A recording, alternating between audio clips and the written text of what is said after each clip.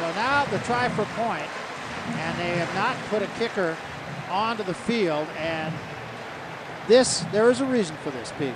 It is the memorial for Mario Danelo, who passed away in the wintertime. Now what they're going to do is they are going to take a delay of game penalty as a tribute to Mario Danelo. Danelo, of course, tragically died in the offseason.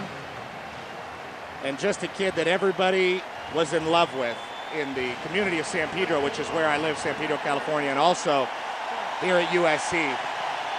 And really a special thing that Pete Carroll just did right there. This community really rallied around San Pedro, California. It was a tight-knit community in the USC team and just a very tough time.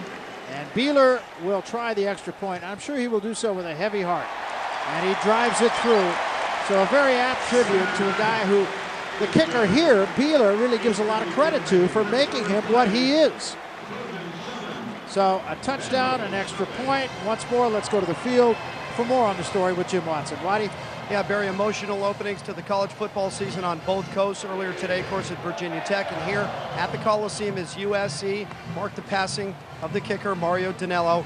And before the game today, the entire Trojan team lined up at the end of the field as Danelo's family and his parents, Joe and Emily, were led to midfield and honored. 93,000 people came to their feet and then went silent as a video tribute was played to honor Mario Danelo's impact here on the USC program. Mike Garrett, Pete Carroll holding up his jersey, which is now retired. There are many examples of him. There are banners. His number hangs in the tunnel. His name and number is on the goal post here at the Coliseum that extra point just went through. And then the sticker on the back of the helmets. It is all proof that although Mario Danelo is gone, he remains in the hearts and minds of his teammates forever.